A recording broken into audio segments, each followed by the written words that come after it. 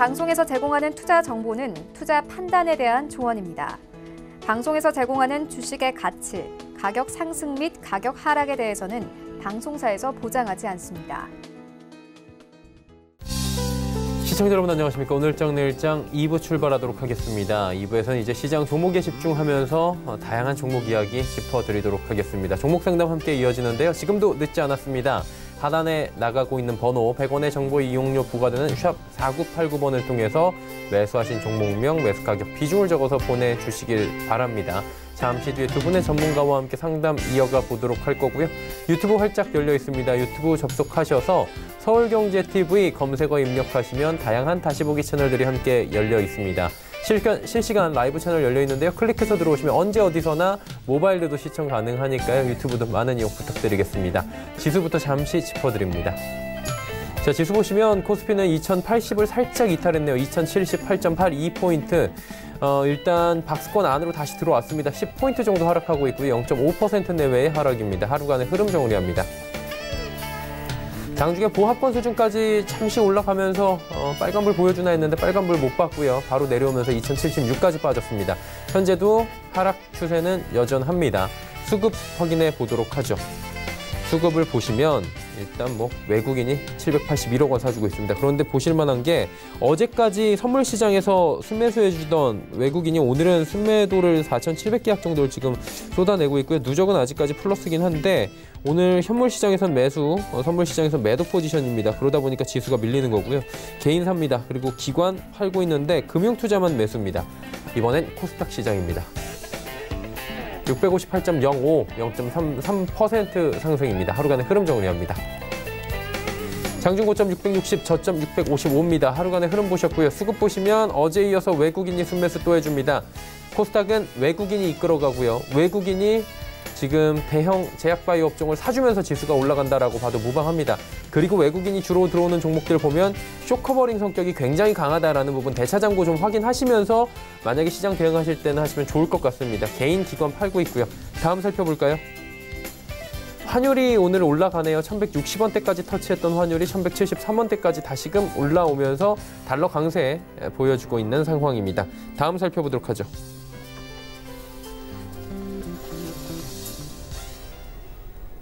금일 본 방송에서 제공해드리는 정보는 투자 판단에 대한 조언일 뿐입니다. 해당 주식의 가치와 수익률 보장해드리지 않는다는 점 참고해 주시길 바랍니다. 지금이 2시 42분 30초 지나고 있고요. 이 시각 특징주들 바로 짚어드리도록 하겠습니다. 정보경 캐스터입니다. 네, 브렉시트 불확실성이 부각되면서 코스피는 오늘 내내 하락세를 나타냈습니다. 하지만 제약바이오주가 몰려있는 코스닥은 여전히 활기를 띠고 있는데요. 이 시각 특징주들 어떤 게 있는지 지금부터 만나보시죠. 이 시각 종목 핫5입니다. 아난티, 지능기업, 메디프론, 액토즈소프트, 마지막으로 토박스 코리아입니다. 오늘은 가장 먼저 아난티부터 만나보시죠. 아난티는 오늘 약세를 보이고 있는데요. 금강산 내 남측 시설을 철거하라는 북한의 김정은 위원장의 발언 때문입니다. 현재 전날 대비 8% 넘게 빠졌습니다. 11,200원에 거래 중입니다. 하루간의 등락폭도 확인해 보시죠. 개장과 동시에 큰 폭으로 하락했습니다. 최저가는 11,100원입니다. 김 위원장이 남북협력의 상징이죠. 금강산 관광을 추진했던 당시의 대남 의존 정책을 강하게 비판했습니다.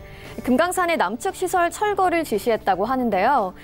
지난해 9월 평양 공동선언에서 합의한 금강산 관광 재개가 아직까지 이행되지 않고 있어서 이에 대한 불만을 표현한 것으로 보입니다. 이 같은 소식에 아난티를 비롯해 한창, 현대 엘리베이 등 대북 관련주들 오늘 동반 하락하는 모습입니다. 다음 종목 만나보시겠습니다. 오늘 국내 알츠하이머 관련주들 일제히 상승세를 보였는데요. 메디프론이 급등하고 있습니다. 현재 전날 대비 15% 올랐습니다. 5,060원에 거래 중입니다.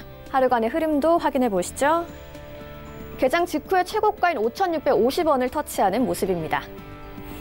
미국 기업 바이오젠이 알츠하이머 신약 판매를 미국 당국에 승인 요청할 거라는 소식이 전해졌습니다. 이 바이오젠의 알츠하이머 치료제 임상 3상이 성공하면서 국내 알츠하이머 치료제 개발 업체들도 부각되고 있는데요. 국내 기업 메디프론도 임상을 재개할 가능성이 높아졌습니다. 바이오젠의 임상 성공, 국내 알츠하이머 관련 기업들의 주가에도 긍정적인 영향을 미치는 반가운 소식이었습니다. 다음 종목 만나보시죠. 지능기업은 채권단 지분 매각 소식에 오늘 상한가를 기록했습니다. 현재 꽉 찬 상승 보여주고 있는데요. 2,600원에 거래 중입니다. 하루간의 흐름도 확인해 보시죠. 오늘 개장 직후에 상한가로 바로 직행했습니다. 지능기업이 2대 주주인 채권단 지분 매각을 공식화했습니다. 매각 공고를 통해서 전체 지분의 44.08%인 약 6,400만 주를 매각한다고 밝혔는데요. 효성그룹이 2008년에 인수한 지능기업은 그동안 대규모 적자를 기록하다가 2011년 자본 잠식 상태에 빠졌습니다. 이후 효성그룹과 채권단이 워크아웃을 실시했고요. 지능기업은 올해 7년 만에 이 워크아웃을 졸업했습니다. 채권단의 입장에선 지능기업이 정상화 단계에 돌입하면서 지분 매각을 통한 자금 회수에 나설 수 있게 됐습니다. 다음 종목 만나보시죠. 핑크퐁과 상어가족 캐릭터 제품을 만드는 토박스 코리아도 시장의 주목을 받고 있습니다. 현재는 전날 대비 3% 넘게 빠졌습니다. 1,400원에 거래 중입니다. 하루간의 흐름도 확인해 보시면요. 오늘 꾸준히 빨간불을 켜주고 있었는데요. 2시를 조금 지나면서 하락세로 돌아섰습니다. 국내 캐릭터 아기상어가 세계적인 인기를 끌면서 북미에서 베이비샤크 라이브라는 순회 공연이 진행 중이란 소식 어제 전해드렸는데요. 공연팀이 어린이들에게 BTS 못지않은 환호를 받고 있다고 합니다. 이처럼 아기상어가 키즈 엔터테인먼트 산업의 이슈 메이커로 떠올랐는데요. 이 같은 인기에 힘입어서 캐릭터 판매 업체인 토박스 코리아도 시장에 관심을 받고 있습니다. 마지막 특징주 만나보시겠습니다.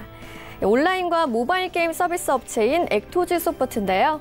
현재 전날 대비 14% 넘게 올랐습니다. 12,400원에 거래 중입니다. 하루간의 흐름도 확인해 보시죠. 오늘 횡보하던 주가가 12시를 조금 앞두고 가파르게 상승했습니다. 현재 최고가 부근에서 움직이고 있습니다. 액토즈 소프트의 관계사인 아이덴티티 게임즈가 온라인 게임 드래곤 네스트를 텐센트의 게임 플랫폼 윗게임에 런칭합니다. 드래곤 네스트는 지난 10년간 샨다 게임즈를 통해 중국에 서비스를 해왔는데요. 이번 텐센트 현업을 통한 추가 런칭으로 중국 내에서 드래곤 네스트의 IP 파워가 더욱 커질 것으로 보입니다. 지금까지 이 시각 종목 핫5의 정보경이었습니다. 마감 전략 이어가도록 하겠습니다. KTB 투자증권 여의도 지점의 이성훈 과장 연결돼 있습니다. 안녕하십니까? 네, 안녕하십니까? 네, 오늘 시장 상황 한번 정리해 주시고요. 마감 전략 같이 들어볼까요?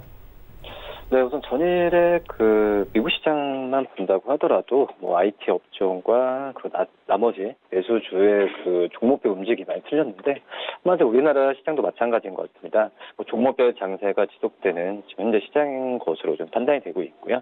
특히 오늘 같은 경우는 기관 쪽에서의 매도세가 계속 나와주면서 우선 시장은 전체적으로 좀 다운되는 분위기로 가고 있는데, 지금 이런 상황을 종합해 본다고 한다면 지금 이제 우상향 방향이든 하방 방향이든 특별하게 방향성은 나타나지는 않고 있다고 생각이 되고 있습니다. 우리나라도 실적 발표 시즌이 되는 만큼 종목별 장세가 계속해서 나올 것으로 좀 생각이 좀 되고 있고요. 오늘 시장에서 좀 특징적인 부분은 대북 관련주들의 하락세가 눈에 띄게 나타난다고 말씀을 드릴 수 있겠는데, 김정은 북한 국무위원장이 금강산에서 남측의 시설물 철거를 지시했다는 소식이 나와주면서 이 남북 경제협력 관련 종목들이 대표적으로 좀 하락세를 보여주고 있습니다. 현대엘리베이, 인디에프, 남광토건, 신원 등이 좀 하락세를 좀 보여주고 있는 상황이고요. 그다음에 오늘 같은 경우는 바이오 업종 측면이 많이 좋은데 한미약품이 3분기적 기대감 때문에 상승세를 보여주고 있는 점, 그리고 이 삼성바이오로직스도 자회사 실적 호조 때문에 강세를 보여주고 있고요. 이 메디프론 같은 경우도 알츠하이머 관련주로 상승세를 보여주면서 지금 최근에 제약 바이오 업종의 상승세를 그대로 오늘 좀 이어가고 있지 않나, 이렇게 좀 판단이 됩니다. 자, 그렇다면 남은 시간 동안에 저희가 지켜볼 만한 종목 보이십니까? 네, 말씀드릴 종목 한샘이라는 종목을 말씀드리도록 하겠는데요. 3분기 영업이익은 전분기 대비 60% 증가한 136억 정도가 지금 예상이 되고 있고요. 우선 부동산 가격이 불확실성 확대가 지금 되고 있는 시점이 있지만, 우선 2분기 때 실적 부진했던 걸 비교한다면은 3분기 때 실적은 크게 올라갈 것으로 판단이 되고 있습니다. 중국 법인 같은 경우도 직매장 쪽에서 규모가 축소되고 대리점 전환 등으로 어떤 고정비를 절감하면서 이 적자 폭에 대한 감소세가 이어지고 있는 상황이라고 볼 수 있겠고요. 그렇기 때문에 부동산 시장 감안한다면은 적극적인 매수보다도 2분기 실적 대비해서 3, 4분기 실적에 대한 기대감이 커지기 때문에 이 한샘의 종목에 대해서 좀 관심을 가져도 괜찮지 않을까 이렇게 판단이 됩니다. 지금 현재 그 한샘의 최근의 주가를 본다고 하더라도 크게 좀 상승세를 보여주지 않습니다. 거래량도 많이 나와주고 있지 않지만 3분기 실적 발표 전에 매수해서 괜찮을 만한 종목이다라고 좀 판단이 되고 있고요. 지금 현재 가격이 59,200원을 지금 기록을 하고 있는데 우선은 지금 제가 매수가 잘못 쓴 것 같은데 지금 59,300원을 말씀을 드리고요. 목표가 같은 경우에는 지금 64,000원 그리고 손절가 같은 55,000원 정도 말씀드리도록 하겠습니다. 네, 한섬에 대해서 남은 시간 동안에 지켜보자라고 말씀해 주셨습니다. 오늘 말씀 잘 들었습니다. 네, 감사합니다. KTB 투자증권 여의도 지점의 이성훈 과장이었습니다.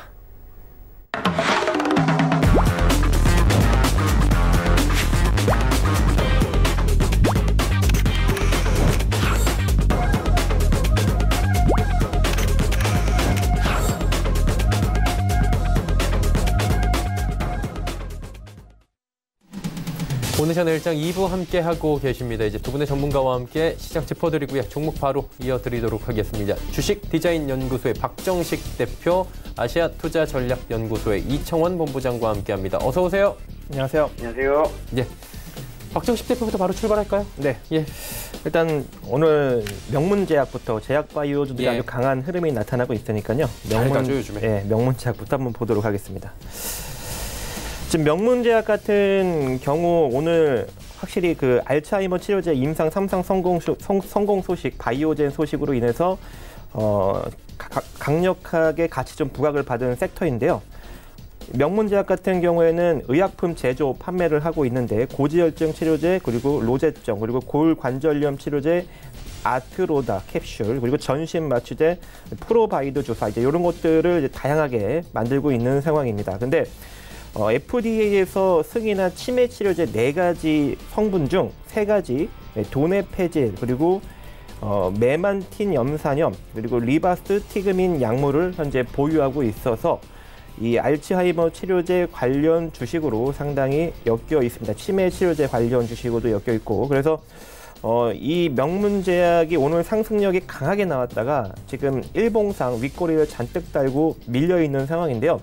우리가 이 종목을 좀 기술적으로 접근할 필요성이 있을 것 같습니다. 그래서 이 상태로 이제 만약에 내려오면 우리가 기술적으로 매수 가능한 자리가 요 4,400원 정도 자리가 됩니다. 4,400원.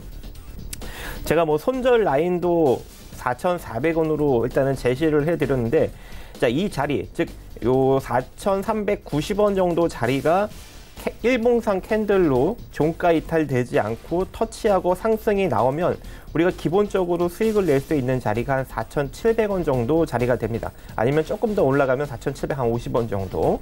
그래서 우리가 요 4,400원 정도에서 공략을 해서 이탈되지 않으면 반등이 나올 경우 4,700원 정도 자리까지 짧게 수익을 한번 기술적으로 챙겨가는 전략을 여러분들한테 제시를 해드리고요. 그리고 이 명문제약 같은 경우 다양한 치매 치료제 관련 주식들이 상당히 많이 있지 않습니까? 명문제약, 신신제약, 고려제약, 시트리, 퓨처캠, 현대약품, 메디프론, 베럴 상당히 많은데, 이들 종목들 중에 이 재무구조가 양호하고, 그리고 재무구조 대비 시장에 좀 부각을 덜 받은 그런 제약주가 될 것으로 보여집니다. 지금 이 명문제약 같은 경우 지배자본 총계가 856억인데 현재 시가총액이 1,114억밖에 되지 않습니다. 그래서 다른 종목들에 비해 시장에 덜 부각받고 있기 때문에 우리가 기술적으로 노릴 때도 좀 안전하게 노릴 수 있지 않을까 생각을 합니다.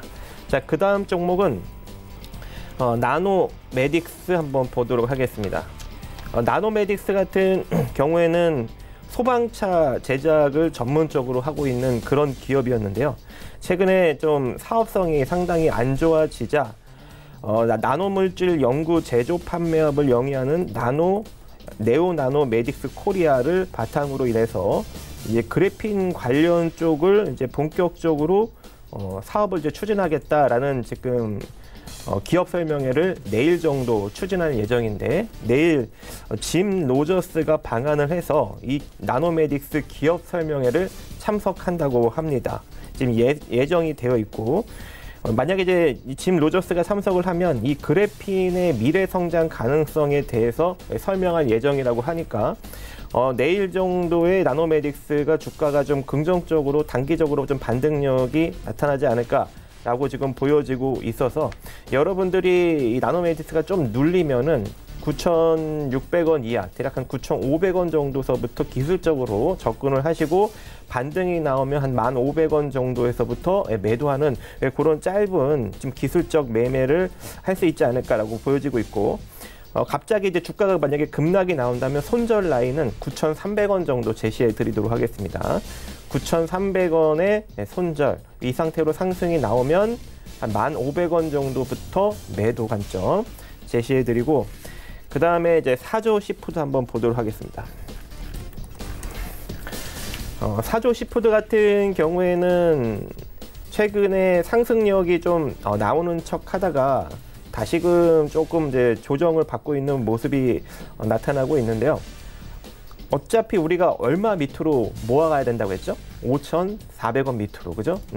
그래서 5,400원 밑으로만 여러분들이 안정적으로 모아가신다면 단기적으로 6,000원권까지는 충분히 또 수익을 짧게라도 낼 수 있지 않을까라고 보여지고 있고 중장기적으로는 제가 여러분들한테 얼마까지 바라본다고 했죠? 지금 이 회사의 자본 총계가 2,240억이잖아요. 근데 현재 시가총액이 938억이니 장기적으로는 지금 주가 대비 2배, 즉 11,000원 정도 자리까지 바라보는 주식이다. 하지만 너무 길게 끌고 가는 건 이제 여러분들이 힘들 수 있으니 5,400원 이하로 모아가서 짧게라도 뭐 6,000원 정도 꺼내서 수익을 창출하고 다시 또 5,400원 밑으로 모아가고 이런 좀 반복적인 박스권 전략이 가능하지 않을까. 왜냐하면 이 사조 시푸드 같은 경우에는 5,000원 밑으로는 크게 빠질 수 있는 가능성이 적거든요. 이 재무 구조를 보시는 바와 같이. 그렇기 때문에 5,400원 밑으로 모아서 6,000원권에 또 매도하고 5,400원권 밑으로 모아서 6,000원권에 매도하는 그런 반복적인 전략을 제시해 드리도록 하겠습니다. 네, 사조 시푸드까지 함께 들어봤습니다. 이청훈 본부장 이제 바로 연결할게요. 본부장님 어떤 종목 가지고 오셨습니까?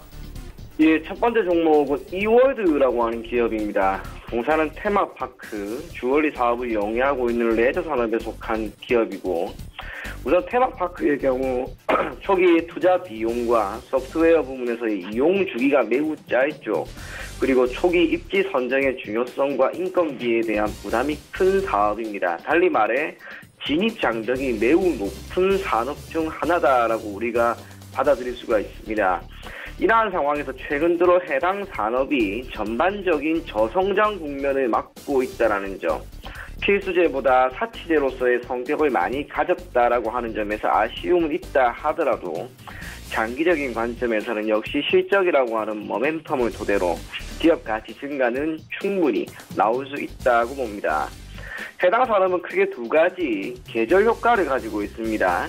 그리고 올 10월이죠. 실적의 측면에서 보면 언제나 10월이 최대 성수기로 지목되었다는 점을 토대로 그래도 이번 달까지는 한번 해당 종목을 눈여겨볼 필요도 있을 것으로 보여집니다. 또 하나 주요 사업부가 주얼리 사업부인데 주된 타겟은 우선 여성입니다. 재화의 생산과 서비스가 철저하게 여성의 타겟으로 해서 이루어지고 있고 그중에서도 동사가 현재 보유하고 있는 로이드나 글루, OST 등의 브랜드가 일정 부분 대중화되어 있다는 점, 그중에서도 로이드와 OST는 가격적으로 충분한 경쟁력이 있다고 하는 점과 전국 370개 이상 매장을 보유하고 있기 때문에 소비자로부터 접근성은 매우 높다고 할 수가 있습니다.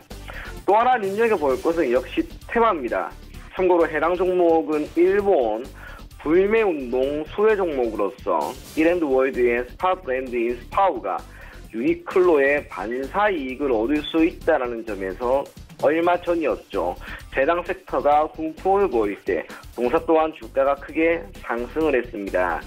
하지만 해당 이슈가 현 시점에서는 많이 사라졌지만 그럼에도 불구하고 주가가 10월 들어 반등이 매우 뚜렷하게 나온다는 점, 그래서 2010년 기록한 최고가를 다시 한번 경신할 수 있지 않을까 그렇게 보입니다.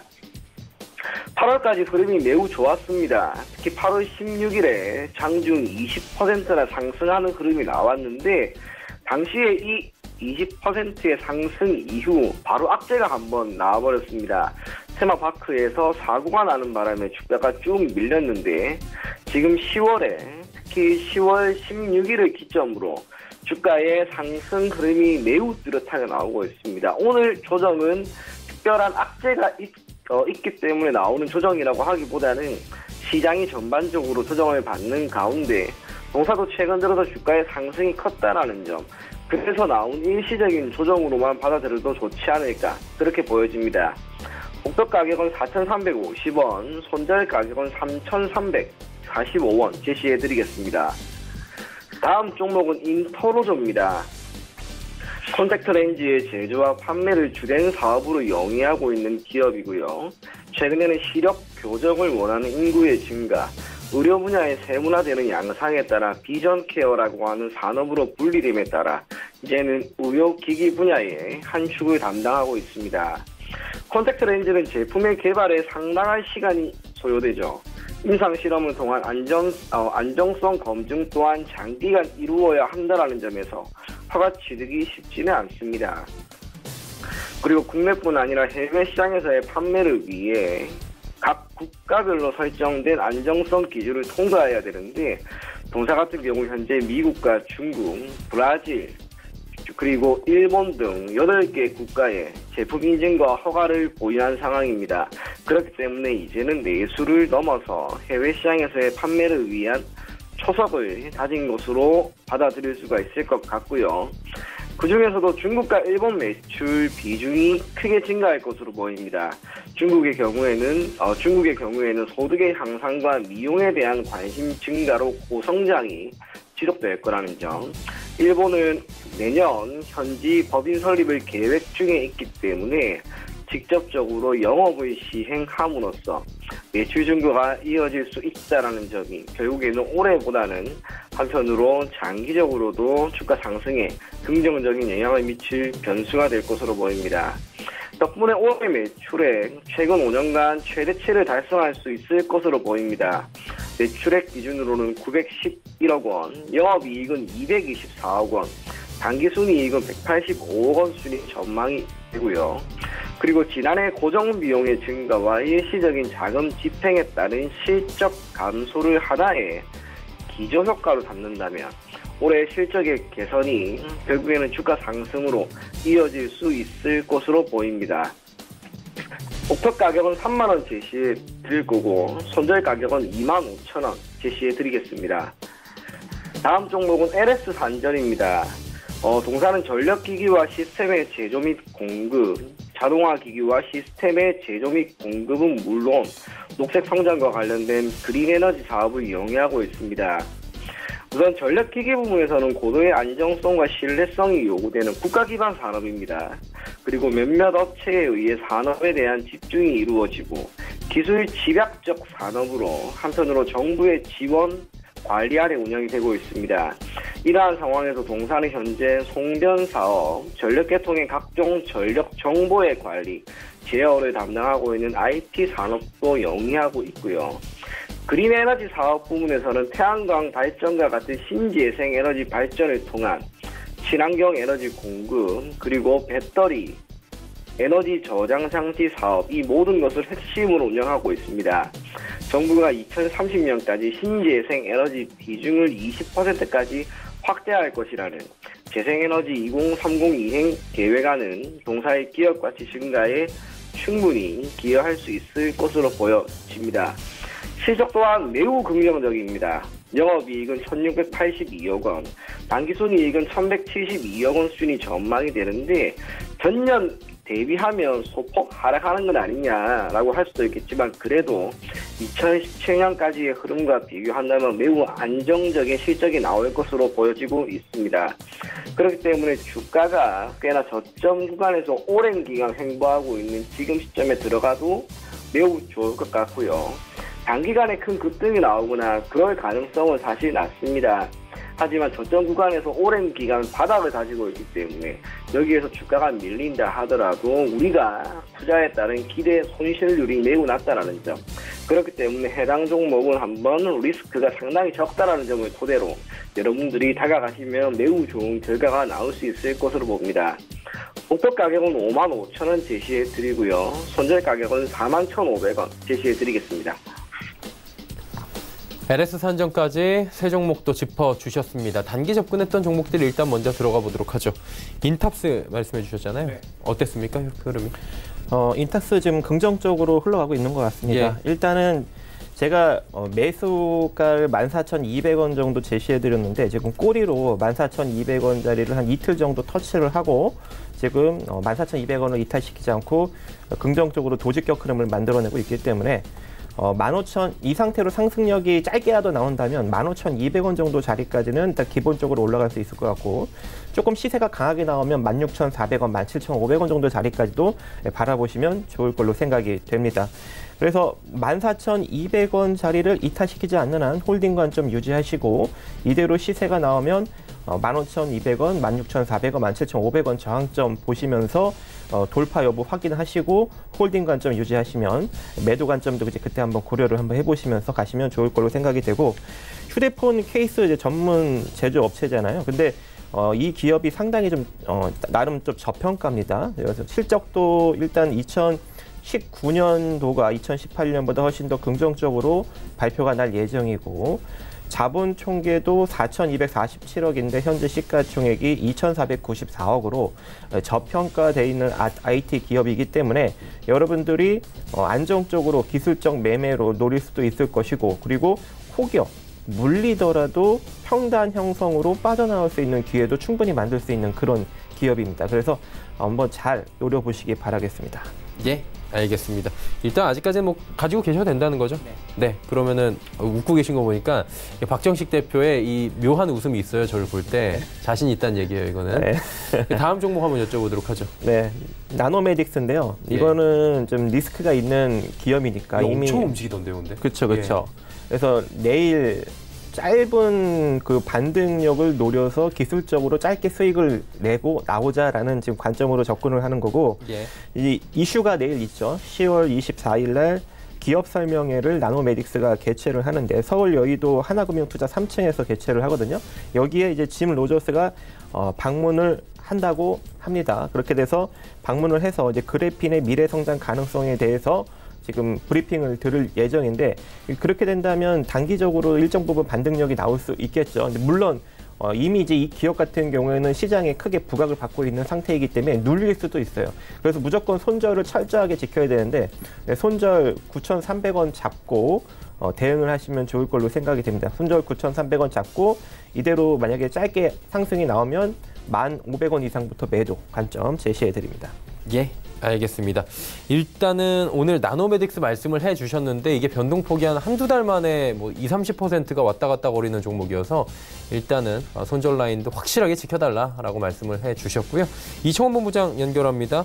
지난 시간에 SD생명공학 말씀해 주셨는데 이 종목은 어땠습니까? 네, 우선 추천하고 그 다음날 제가 제시해드린 손절 가격을 터치를 해버리고 말았습니다. 주가가 단기간 갭 상승이 크게 나와서 한 번의 시세를 기대한 상황이었는데 아쉽게 그 다음날 손절 가격을 터치해버렸고요.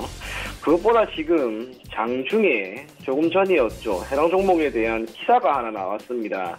횡령 관련된 건이 나오면서 이 종목이 지금 거의 하한가 수준까지 가고 있는데 아직까지 이에 대한 설명이 끝이 난 게 아닙니다. 그렇기 때문에 해당 종목을 혹시나 보유하고 계신 분은 우선은 비중을 줄이시고 추후 나올 공사의 기업 측에서의 뭐 공시라든지 기타 이야기를 보고 다시 한번 접근할 것을 권해드리겠습니다. SD생명공학 말씀해 주셨고요. 그럼 오늘은 어떤 종목을 단기적으로 저희가 들어가 볼까요? 네, 오늘은 이월드입니다. 예. 지금 이월드가 다른 것보다 최근에 10월에 주가 상승이 매우 뚜렷하게 나오다가 오늘 모처럼 조정이 잘 나오고 있단 말이에요. 주가가 우상향하다가 한 번의 조정, 결국에는 우상향했던 그 시점이 최고점이 결코 되기는 힘들 것으로 저는 봅니다. 우상향하고 있기 때문에 오히려 오늘처럼 조정이 나오는 시점에 여러분들이 저가에 사셔서 한번 기다려 본다면 충분히 좋은 결과를 만들어낼 수 있지 않을까. 그래서 오늘은 제가 여러분에게 이월드 제시해 드릴 거고 목표 가격은 역시 동일합니다. 4,350원 잡고 대응하시면 될 것 같습니다. 네, 2월드까지 이야기 나눠봤습니다. 자, 이제 오늘 시장의 특징을 좀 살펴봐야 될 것 같은데 어떻게 좀 잡아주시겠습니까? 네, 제가 일단은 오늘 뭐 다 제약바이오만 움직여서 실적이 사라지고 제약바이오요. 네, 그렇죠. 너무 이게 한쪽으로 쏠림이 심해요. 네, 그쪽을 이제 이야기해봤자 의미가 없을 것 같고. 뻔한 얘기밖에 안 나오죠. 네, 그래서 저는 그 중에 오늘 좀 급등이 나온 종목이 있습니다. DAP라고 이동통신 단말기용 인쇄회로 기판을 전문적으로 생산하는 기업입니다. 근데 이 기업이 오늘 특정 이슈가 없이 강한 상승 흐름이 나왔어요. 그래서 저는 개인적으로 이게 바닥 매집형 거래량이 될 수도 있겠다라고 지금 보고 있어서 여러분들한테 특징주로 일단은 언급을 드리고, 단순히 이제 인쇄회로 기판뿐만 아니라 자동차 전장품도 일정 부분 만들고 있기 때문에 자동차 관련으로도 좀 움직일 수 있는 가능성도 존재하고, 그리고 디스플레이나 반도체 제조 공장에서 사용되는 포토 레지스터용 그 방리액 개발을 현재 지금 진행 중에 있기 때문에 일본 수출 관련 수혜주로도 움직일 수 있는 가능성이 존재합니다. 자, 그리고 또 재무 구조를 한번 간단하게 보면 흑자 회사죠. 물론 이제 전년 대비 2018년보다 현재 지금 2019년의 실적이 좀 많이 좀 감소가 된 것으로 일단은 보여지고는 있는데, 순자산 가치가 1,027억이에요. 근데 현재 시가총액이 703억입니다. 그래서 상당히 안정적인 재무 구조를 지니고 있다. 그래서 우리가 충분히 기술적으로 안전하게 접근할 수 있지 않을까라고 생각을 하고 있고, 지금 기술적으로 3,120원 밑으로 밀렸잖아요. 그러면 만약에 내일 정도에 조금 더 밀리면은 2,970원 정도 아니면 3,000원 정도 자리서부터 분할로 밑으로 매집을 해서 모아가는 거예요. 평단을 끌어내리면서. 그러면 다시 한번 주가가 상승이 나올 때 적어도 3,300원 정도 자리까지는 기술적 반등력이 또 나올 수가 있거든요. 그래서 그런 좀 짧은 기술적 스킬 매매가 안정적으로 가능하지 않을까. 그래서 2,960원, 대략 한 3,000원 정도서부터 분할로 밑으로 모아가셔서 다시 한번 또 상승력이 나오면 3,300원 정도에서 단기 매도하는 전략도 제시해드리도록 하겠습니다. 네, 알겠습니다. 이청원 본부장님, 어떤 오늘 특징주를 좀 잡아주시겠습니까? 오늘은 신라젠입니다. 네. 이유는 제약 바이오 섹터의 반등이 10월에 들어서 매우 뚜렷하게 나오죠. HLB도 너무나 잘 갔고, 비록 소폭 밀리긴 했지만 헬릭스미스도 반등이 나오고 있고, 신라젠 또한 마찬가지입니다. 그런데 신라젠 같은 경우에는 주된 파이프라인이라고 할 수 있었던 팩사백이라고 하는 단일 변수가 사실상 많이 희석됐죠. 그에 따라 주가 또한 큰 폭의 약세가 나왔는데 오늘 상한가에 진입했다라고 하는 것, 저는 이게 큰 의미가 있었기 때문에 오늘 특징 종목으로 제가 신라젠을 뽑았습니다. 많은 분들이 기대를 하고 있을지도 모르겠습니다. 신라젠도 혹시 HLB처럼 그런 움직임이 나오는 건 아닌가. 물론 알 수는 없겠죠. 하지만 한 가지 확실한 것은 해당 섹터의 훈풍이 지금 불어들면서 그 영향이 신라젠에도 분명히 미쳤다라는 거예요. 신라젠 같은 경우 주가가 4만 원 초반대에서 형성을 하다가 3거래일 연속 거의 하한가를 맞았던 기업입니다. 그런데 지금 이 종목이 10월 8일에 고점을 오늘 돌파를 하였고, 그리고 이제 점진적인 주가 상승을 어느 정도 기대하면서 하한가에 맞았던 그 충격을 만회할 수 있는 수준까지의 진입을 이제 기대해도 좋은 시점이라는 거예요. 그렇기 때문에 신라젠을 지금 제약 바이오 섹터에 있는 종목 중에 어찌 보면 지금부터 가장 탄력적으로 움직이는 종목이 될 수 있을 거라는 판단도, 조금의 기대감도 충분히 있다고 봅니다. 그렇기 때문에 저는 신라젠을 오늘 특징 종목으로 뽑았고, 추후에도 해당 종목에 대한 움직임 계속해서 지켜볼 것을 권해드리겠습니다. 네, 신라젠 오늘 급등을 이어서 지금 가격 제한폭까지 올라왔습니다. 시가총액도 20위권 안쪽에서 이제 확인을 할 수가 있을 정도로 최근에 많이 올라온 모습입니다. 종목 상담을 이제 바로 이어가 보도록 하겠습니다. 오늘의 첫 번째 종목 상담, 일진다이아 2717번님이 34,000원에 매수하셨고요. 비중은 적당합니다. 10%. 어떻게 해야 되냐라고 여쭤보시는데 말 그대로 어떻게 할까요? 일진 다이아는 시장에 좀 부각을 받고 있기 때문에 예. 그냥 기술적으로 접근을 하셔야 될 걸로 보여집니다. 일단 이슈는 있죠.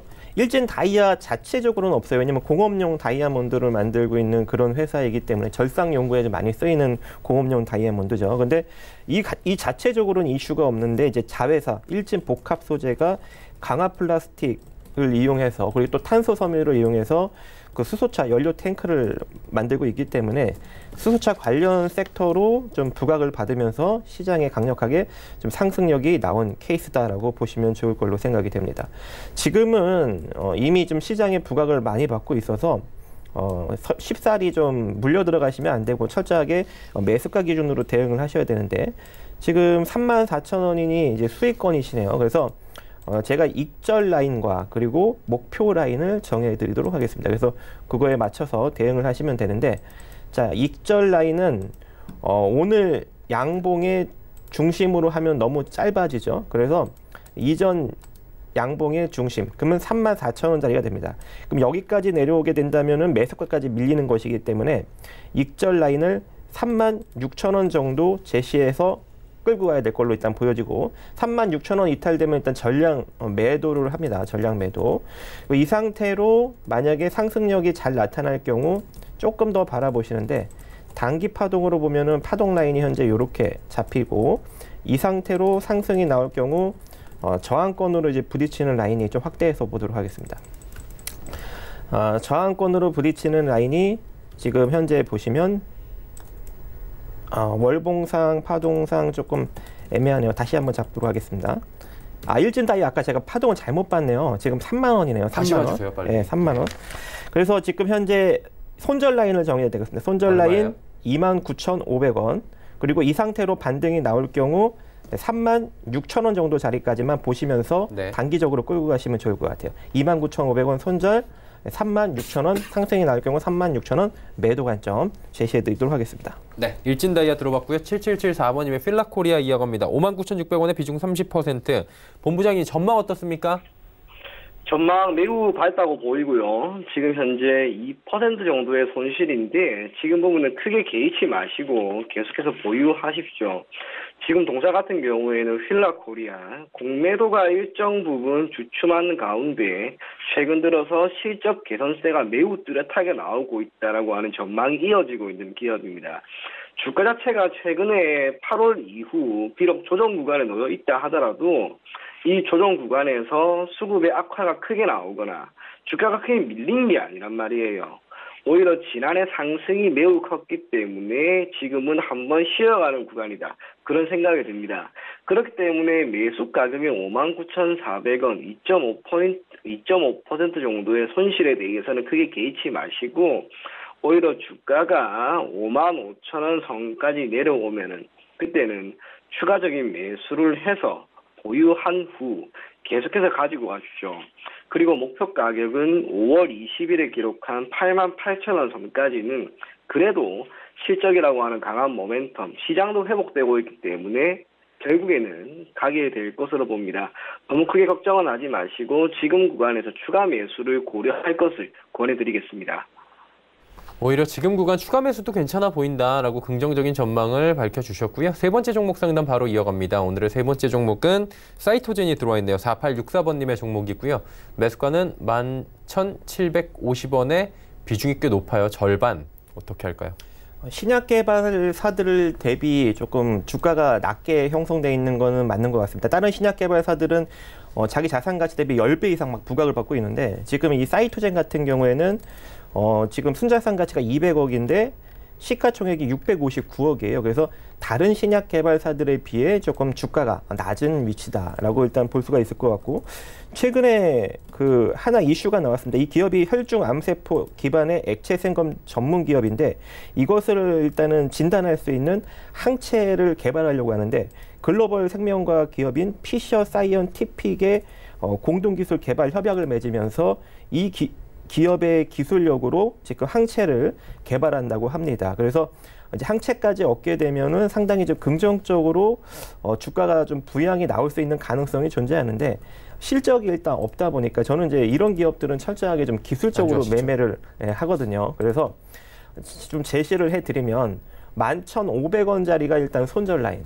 그래서 11,500원 이탈되면 빠르게 매도하고 어디서 기술적으로 재접근하시냐면 1,700원짜리에서 기술적으로 재접근합니다. 이런 식으로 물려서 끌고 가지 마시고 버리고 다시 잡는 전략을 일단 취하시는 게 좋을 것 같고, 자, 이 상태로 이탈되지 않고 상승력이 나오면 기본적으로 나올 수 있는 자리가 13,200원짜리예요. 그래서 여기까지 보시면서 그러니까 11,500원이 이탈되지 않는 선에서 13,200원 정도 자리까지 바라보시면서 끌고 가시면 좋을 걸로 생각이 됩니다.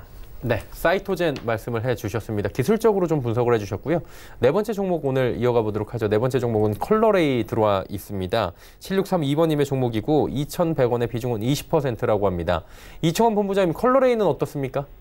우선은 오늘 장 마감되기 전에 비중을 절반을 줄이고요. 그리고 남은 절반은 가지고 가는 방향으로 가겠습니다.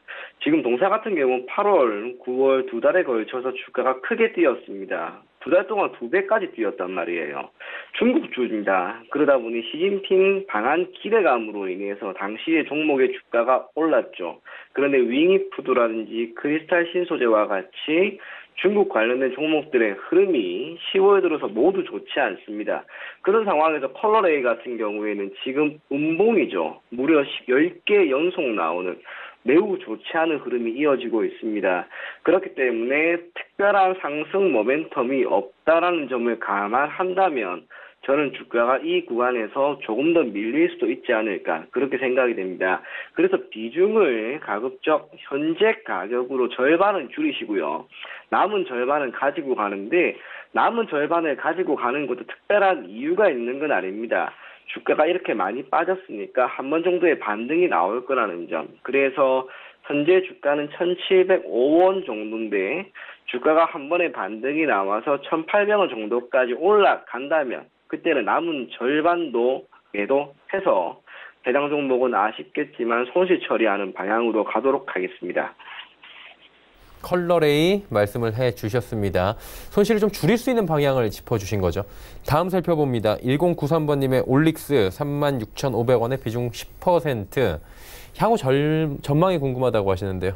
올릭스. 네, 올릭스 같은 경우에도 지금 현재 주가 위치를 간단하게 보면 499억짜리 이제 신약 개발 회사이죠. 근데 현재 시가총액이 2,400억으로 이 종목도 아까 사이토젠 같이 시장에 좀 덜 부각받은 신약 개발주다라고 좀 볼 수가 있을 것 같고, 다른 이제 신약 개발사들에 비해 올릭스도 최근에 조금 이제 이슈가 하나 나왔습니다. 황반병성 치료제 기반의 기술 발표를 최근에 했었죠. 그렇기 때문에 그 이슈로 조금 이제 부각을 받을 수 있는 가능성이 존재하고, 망막색소 변성증 그리고 특발성 폐섬 유화, 미백, 아토피 이제 이런 치료제들을 이제 개발을 하고 있는데, 이것도 마찬가지로 기술적으로 좀 접근을 하시는 게 좋을 것 같고, 시장에 좀 많이 좀 하락이 나온 상태에서 최근에 제약바이오주들이 일정 부분 반등이 나오고 있죠. 그래서 이 종목도 일정 부분 반등을 노려볼 수는 있을 것 같은데,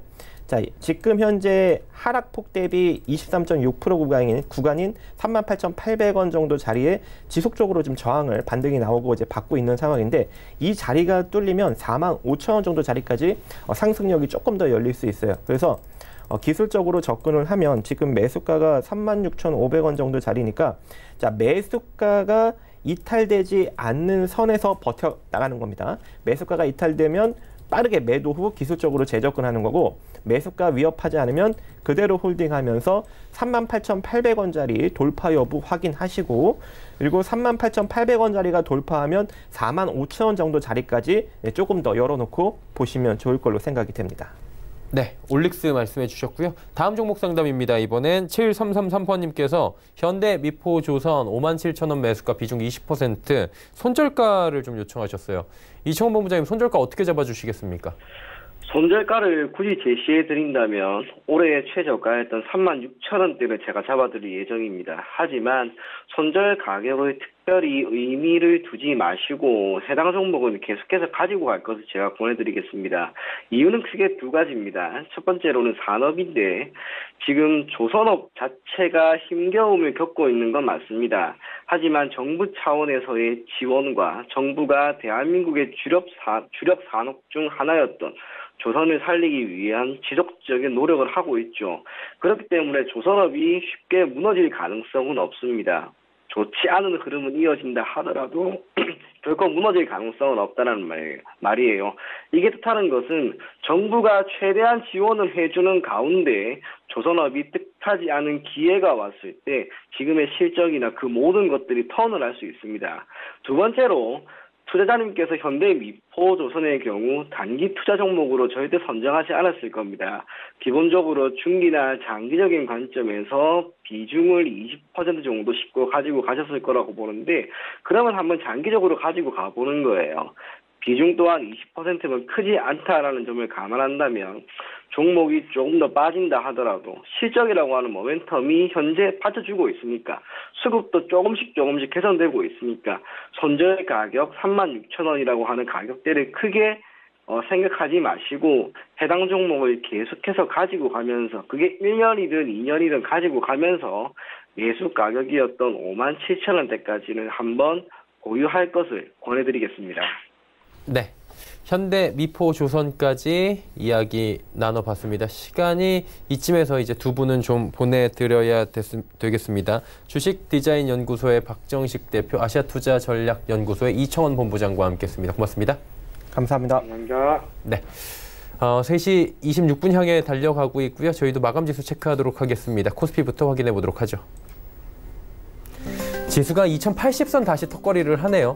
코스피가 2080 아래로 지금 움직이고 있는 상황이고 낙폭이 심화되진 않습니다. 일단 대외 변수가 좀 취약해진 데도 불구하고 코스피가 어느 정도 버텨주고 있는 상황이고요.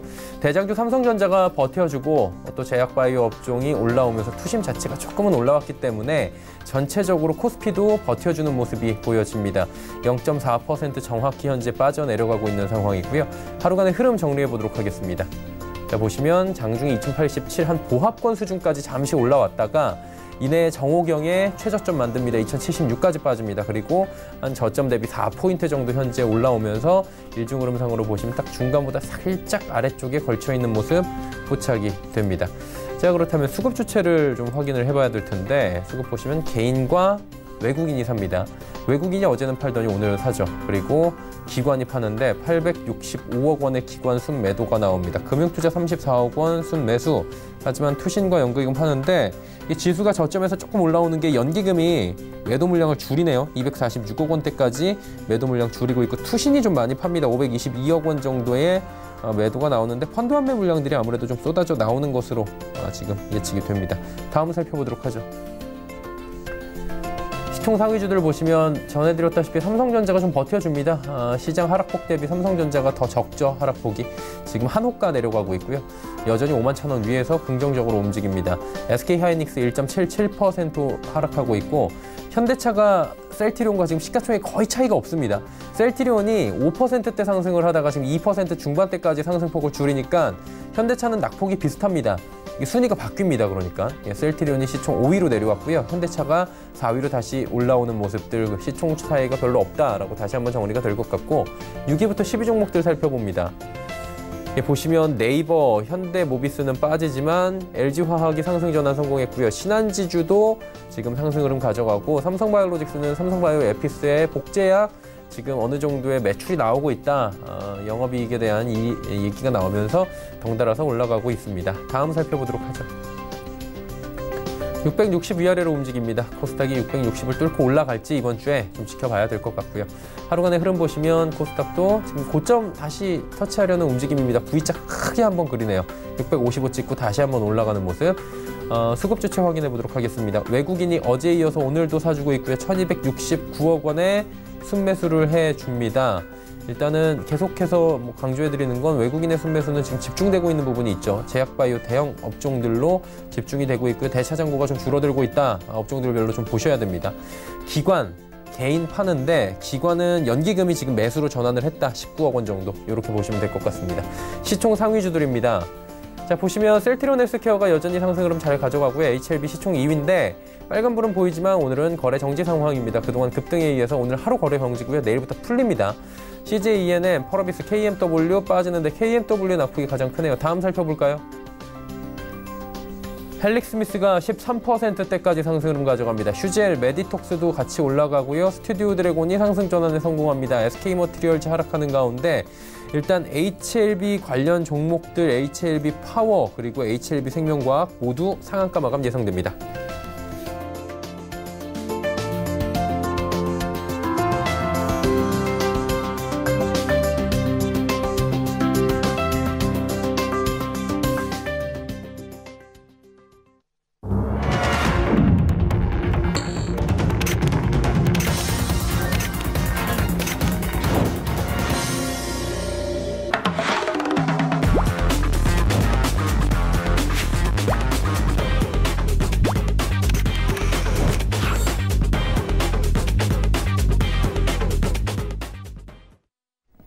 네, 오늘 수요일 시장이 모두 마감이 됐습니다. 코스닥은 상승, 코스피는 좀 하락한 걸로 지금 현재는 집계가 되고 있는데 정확한 지수 나오기 전에 내일의 종목 330 이지환 멘토와 함께 이야기 나눠보도록 하겠습니다. 어서 오세요. 안녕하세요. 네, 시장이 뭐 약간 갈팡질팡하는 모습 오늘도 보였는데 전반적인 얘기 한번 해볼까요? 어떻게 보셨습니까? 네, 코스피 시장은 좀 약과 하락으로 좀 마감을 하고 코스닥 시장은 상승으로 좀 마감하는 모습을 좀 보여줬습니다. 오늘 같은 경우에는 사실 셀트리온과 삼성 바이오로직스와 관련된 물량들 때문에 시장이 조금 왜곡된 부분이 있었다라고 말씀을 좀 드리겠고요. 전체적으로 보시면은 3분기 실적 발표와 관련해서 시장의 좀 방향성을 확실하게 아래 위쪽으로 잡지 못하는 모습을 좀 보여주고 있습니다. 전체적으로 외국인의 수급에 따라서 시장의 등락이 좀 갈리는데요. 코스닥 시장 쪽에서는 외국인들이 3분기 실적 개선되는 종목들, IT 부품 관련된 종목들과 의약 바이오 쪽으로 선별적으로 매수가 들어오면서 전체적으로 오늘은 코스닥 시장이 조금 더 강한 모습을 보여줬습니다. 네, 그렇다면 모멘텀 분석도 오늘 당연히 필요할 것 같은데 어떤 이유에 올라왔고 어떤 이유에 내렸는지 점검을 해주실까요? 네, 먼저 하락 모멘텀을 좀 보면 역시 글로벌한 영향을 좀 보셔야 되겠는데요. 브렉시트와 관련돼서 상당히 혼란스러운 모습이 좀 나오고 있기 때문에 이 부분도 미국 장을 좀 끌어내는 요인, 우리 장에도 좀 반영이 되고 있고요. 그리고 어제는 미국의 맥도날드를 비롯해서 발표된 실적이 실적 예상보다는 살짝 하회하면서 전체적으로 실적에 대한 부분 때문에 소폭 하락하는 모습을 보여줬고 이 부분이 우리 시장에도 역시 반영되는 모습이었습니다. 반면에 이제 오늘 우리 시장의 상승 모멘텀을 좀 보면은 역시 외국인의 수급이 좀 강하게 들어왔다라는 부분인데, 자, 이 부분은 오늘 계속해서 말씀을 좀 들으셨겠지만 삼성 바이오로직스와 셀트리온 이 두 종목에 관해서 전체적으로 매수세가 집중되는 모습이었습니다. 오늘 외국인이 코스피 시장에서 매수한 물량이 한 1,150억 정도 내외가 되는데 삼성 바이오로직스와 셀트리온 두 종목을 합하면 거의 1,000억에 육박하기 때문에 실제적으로 플러스 되는 개념에서는 거의 삼성 바이오로직스와 셀트리온이 대부분을 차지했다라고 말씀을 좀 드리겠습니다. 자, 그 부분은 우리가 전체적으로 좀 봤을 때 실제적인 매수 물량보다는 공매도 환매 물량을 좀 봐야 되는데요. 유럽에서 바이오시밀러와 관련된 부분 실제적인 매출이 발생하면서 외국인들이 이 두 종목에 대해서 공매도를 환매하는 움직임이 급격히 나오고 있습니다. 자, 이 부분은 이전에 셀트리온이 실제로 미국에서 출시가 되면서 공매도가 되고 환매 들어왔던 때와 비슷한 모습인데요. 그런 점에서 좀 보시면은 유럽에서 발매되는 이 바이오시밀러들 때문에 공매도 환매가 강하게 들어오면서 이 두 종목 합친 매수 물량이 전체 코스피 매수 물량과 거의 동등하게 육박하면서 전체적으로 시장을 좀 견인할 모습을 보여줬다라고 말씀을 드리겠습니다. 네. 섹터별 분석도 좀 필요할 것 같은데 어떤 섹터가 올라왔고 어떤 섹터가 내렸는지 점검해 주시겠습니까? 네, 사실 오늘 의약 바이오를 제외하고 대부분의 업종은 상당히 좀 안 좋은 모습을 좀 보였고요. 그 중에서도 기계 업종과 운수 창고 업종이 좀 하락하는 모습을 좀 보여줬습니다. 이 두 업종은 이전에 이 시간 통해서 말씀드렸다시피 전체적으로 바닥권에서 탈출하기가 상당히 어려운 모습을 좀 보여주고 있다라고 말씀을 드리겠고요. 반면에 이제 의약 바이오 업종 쪽으로 매수가 집중되면서 유일하게 오르는 섹터로서 바이오 업종이 좀 나타났습니다. 여기서 이제 우리가 좀 주목해야 될 부분이 있는데 이 의약 바이오 업종에서 실제적으로 오늘 셀트리온과 삼성바이오로직스를 대비하면 대부분의 종목들이 마이너스를 기록했는데 이 두 종목들 때문에 전체 섹터가 좀 오르는 일종의 좀 왜곡된 현상이 나왔다라고 좀 말씀을 드리겠고요. 앞서 말씀드린 것처럼 공매도 환매에 의한 물량이기 때문에 이 부분이 지속적으로 매수세에 이어진다라는 부분은 좀 보장하기 어렵다라고 말씀을 드리겠고요. 이 부분을 제외하고 나면 오늘 전체적으로 외국인 수급은 마이너스를 보였다. 특히 신약 바이오 모멘텀이 있는 종목들에서는 뭐 헬릭스미스라든지 이런 부분에 대해서는 여전히 공매도가 줄지 않고 좀 늘어나는 부분이 있기 때문에 전체적으로 이 왜곡된 현상을 전체 의약 바이오 업종으로 놓고 보기는 좀 어렵다라는 부분을 말씀드리고요. 그렇기 때문에 의약 바이오 업종은 항상 선별적 접근이 필요하다라고 말씀을 드리겠습니다. 네, 알겠습니다. 섹터별 접근 한번 해봤습니다. 마감지수 이제 정리해보도록 하죠. 코스피부터 만나봅니다. 코스피 지수가 오늘 마감이 하락으로 됐죠. 0.39% 빠지면서 그래도 2080.62, 2080 턱걸이하면서 마무리됩니다. 코스닥 살펴봅니다. 코스닥 같은 경우에는 상승 흐름을 가져갔죠. 0.47% 올라가면서 658.98포인트 거래 마감했고요. 원달러 환율 점검합니다. 이 환율 같은 경우에는 오늘 상승 흐름 종일 가져갔는데 상승폭이 조금 둔화가 됐네요. 이원 70전 오른 1172원 40전에 거래가 마감이 됩니다. 내일의 종목 330 계속해서 이야기 나눠보도록 하겠습니다. 주제부터 살펴볼까요? 오늘의 주제는 8월 반등 이후 개인이 매수한 탑5 종목입니다. 네, 주제에 대한 이야기를 조금 더 들어보도록 하겠습니다. 사실 외국인이나 기관들이 매수한 종목 위주로 저희가 다루긴 하는데 개인이 매수한 종목을 다루는 건 참 오랜만인 것 같습니다. 어떤 의미로 오늘 주제 선정하셨습니까? 네, 사실 이 시간을 통해서 외국인 탑5 매수한 종목도 기관 종목도 여러 번 언급을 드렸는데 오늘 좀 특이하게 개인이 매수한 종목을 좀 가지고 나와봤습니다. 기관은 8월 6일 날 반등장에서 시작부터 10월 23일 오늘 장까지의 수급을 좀 계산해서 전체적으로 개인이 매수한 ETF를 제외한 순수 종목으로서 탑5를 말씀을 드리는데요. 결론부터 좀 말씀을 드리면 이제 개인도 상당히 양호한 모습을 좀 보여줬다. 물론 전체 5종목이 다 마이너스를 기록했지만 예전에 개인들이 매수했던 그런 좀 비합리적인 모습을 좀 벗어나 있는 모습을 보여줬다라는 점에서 우리가 이 시간을 통해서 한번 확인해보고 우리의 매수 생태가 실제적으로 어떻게 이어지는지 한번 생각할 필요가 있다라고 말씀을 좀 드리겠습니다. 먼저 개인이 매수한 종목 첫 번째 종목을 좀 말씀드리면 바로 LG화학이 되겠습니다. LG화학 같은 경우는 이 시간을 통해서 자세히 좀 분석을 해드렸는데요. 전체적으로 석유화학과 관련된 부분에서 실적이 상당히 안 좋게 나왔습니다. 합성 고무 가격이 크게 급락하면서 전체적으로 실적을 상당히 어렵게 만드는 모습을 좀 보여줬고요.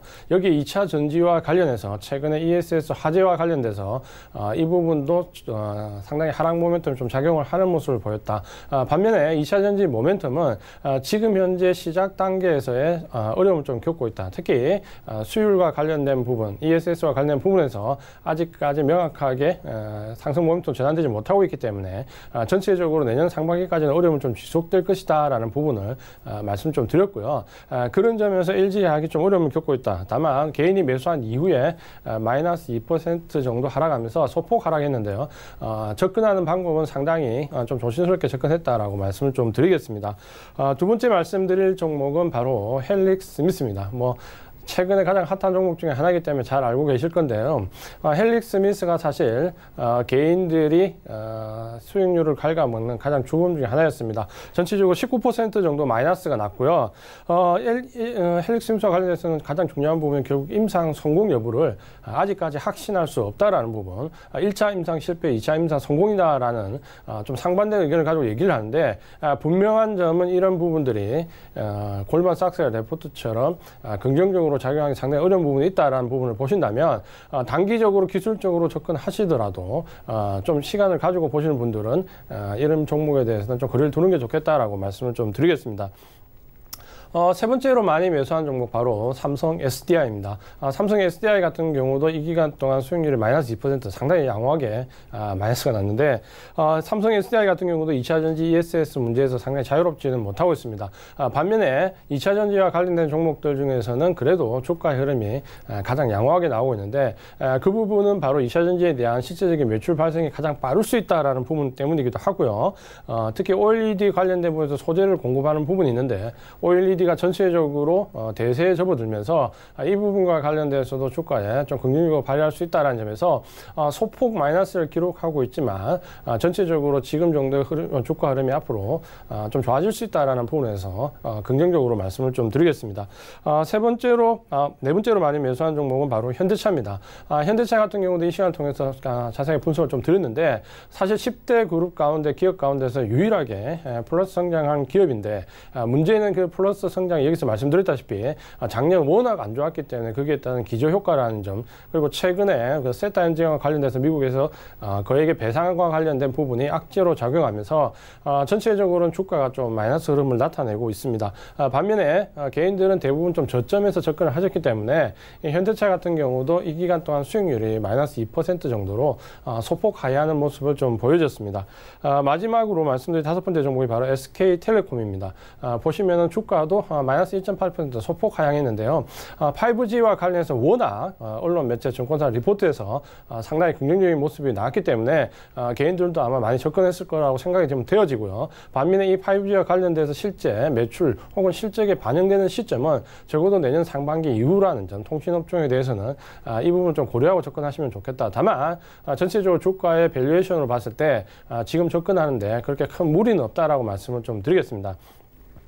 개인이 매수한 종목 전체적으로 좀 보면 아쉽게도 5종목이 다 마이너스를 기록하기는 했지만 헬릭스 미스트를 제외하면 이전처럼 그렇게 급격한 큰 마이너스가 아니라 거의 보통 수준에서 원금 수준에서 소폭 마이너스이기 때문에 전체적으로 매수가 그래도 예전보다 많이 개선되어졌다는 점을 알 수 있고요. 반면에 실적이 상당히 안 좋아지는 종목, 그리고 여기에 펀더멘탈이 훼손되는 부분이 있다는 점에서 우리가 조금 더 종목을 접근할 때 전체적으로 한 번 더 걸러보자라고 말씀을 드리겠습니다. 네, 오늘은 독특하게 개인들이 많이 매수한 종목을 짚어주시면서 주가의 흐름까지 하나하나 잡아주셨습니다. 그렇다면 저희가 내일 볼 만한 종목이 있습니까? 네, 오늘 말씀드릴 종목은 최근에 분석했던 휴대폰 관련된 종목들 중에서 파트론에 대해서 말씀을 좀 드리겠습니다. 사실 파트론 같은 경우는 상당히 오랫동안 주가가 상당히 하락하는 모습을 좀 보여줬고요. 대부분의 휴대폰 관련된 종목들이 최근에 레포트가 나오기 전까지 겨우 바닥권에서 움직이는 모습을 좀 보여주고 있습니다. 파트론 같은 경우도 지금 바닥권에 좀 머물러 있는데요. 이 시간을 통해서 말씀드린 것처럼 휴대폰과 관련된 부분이 5G와 맞물려서 내년 이후에 충분히 좀 좋아질 모습이 있다라는 부분 말씀을 좀 드리고요. 특히 파트론 같은 경우에는 전체적으로 하웨이에 대한 반사 이익이 상당히 큰 편입니다. 주로 파트론이 공급하는 갤럭시 A라는 그 휴대폰 포지션이 저가와 고가 사이에 있는 중가 정도 되는데 하웨이와 포지션이 겹치는 부분이 많이 있습니다.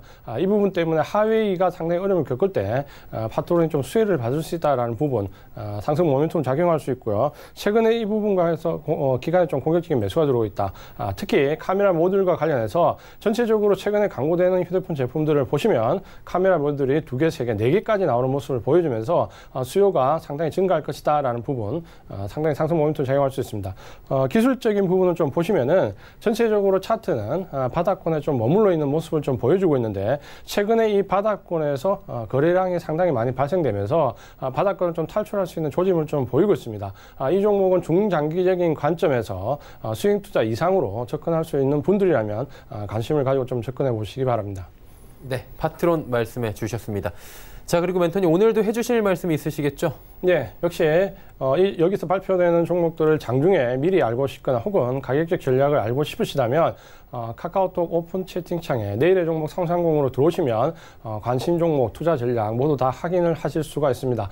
여기서 미리 장전에 알고 싶은 부분, 궁금하신 부분 확인해 보시기 바랍니다. 네, 알겠습니다.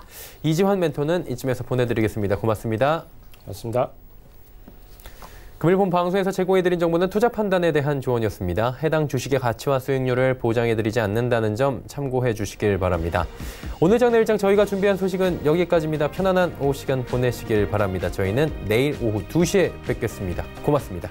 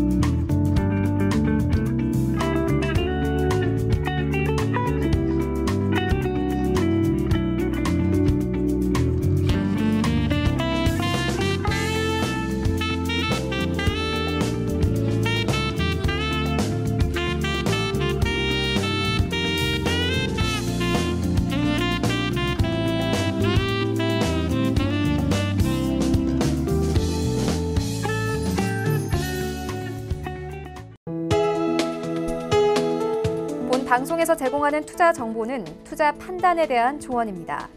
방송에서 제공하는 주식의 가치, 가격 상승 및 가격 하락에 대해서는 방송사에서 보장하지 않습니다.